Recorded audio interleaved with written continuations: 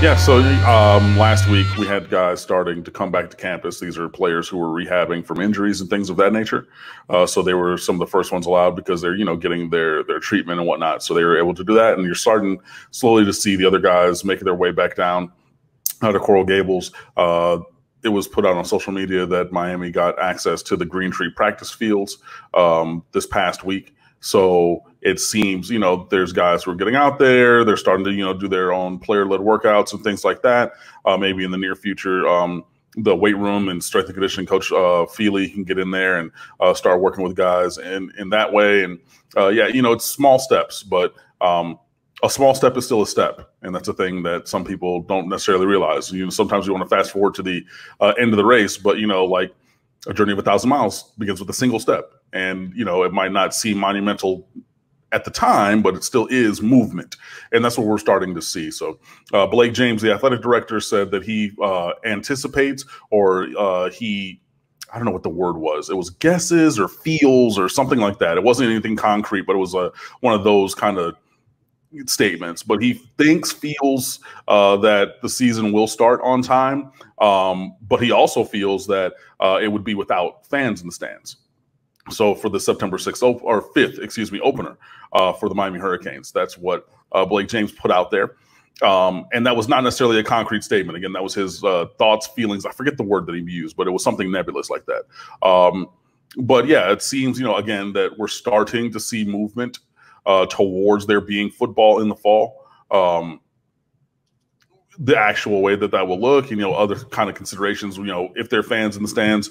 Barry Jackson from the Miami Herald wrote a nice piece where he was talking about, so if the season happens in the fall and fans are allowed in the stands, but we're still following some kind of social distancing rules and, constraints on how many people can be in the facility at one time, who gets to go to the games?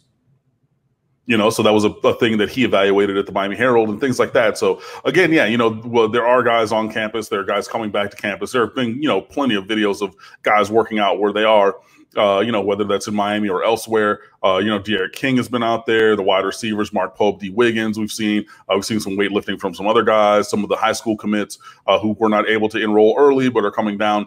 So we're starting to see that. We're getting towards that. But again, a single step is still a step. What is going on with my light? Lord Jesus.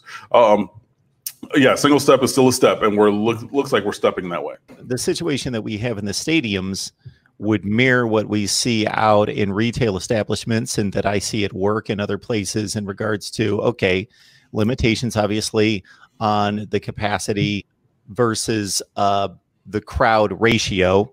And I've heard those estimations concerning other schools and other football programs. If your place seats 100,000, maybe it's 20 to 50.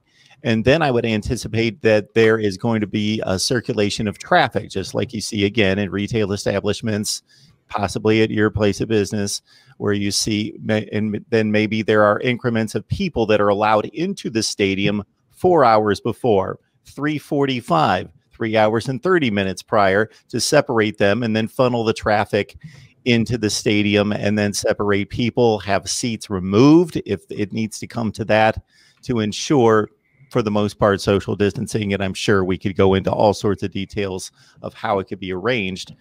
And then in addition to that, you brought up the concern of the challenge of determining who those people would be. We have huge football programs that pack out stadiums, and there would have to be some type of merit system, I would guess, possibly half random, half merit, or some combination of the two. Yeah, I mean, it's an interesting thing because, you've sold these tickets, especially for the season ticket holders. So, Giovanni from Hialeah, why is he not entitled to going to the game as opposed to Frank from Miami Beach? And I get, maybe that wasn't a great example because people would say, well, if you live on Miami Beach, you probably bought a higher caliber ticket, so you spent more money, but if you got a guy from, Central Fort Lauderdale and a guy from Hialeah, a guy from Doral, they both have season tickets and things like that. What's to say? And they've had the season tickets for both 5 years. They're both in the same, price range, all things being equal. what's the determining factor? You know, and you do have to make a decision or have a process to make a decision, you know, to move forward. And I know that this is a different engagement that we've talked about, but this is similar to recruiting where, you know, if all things being equal, you got to make a choice. So we're seeing a similar this is a binary situation. If you're getting to, okay, well, we have room for one or the other, you know, Giovanni and his family, or, you know, Frank and his family from Fort Lauderdale. We have space for one of them in the stadium, and there has to be a choice made. So you have to have a foundation to make that choice. I don't know what that is, but, you know, these are all the kind of things that I'm sure that the athletic department and ticket sales and, you know, customer care are all talking about because, you know, it matters. I would think that the first determination would be taking a sample or a survey. Well, just flat out asking everyone, are you comfortable with coming back to the games, and giving that option for those people that aren't comfortable coming back to the games, the first out. Right. But let's say I'm not.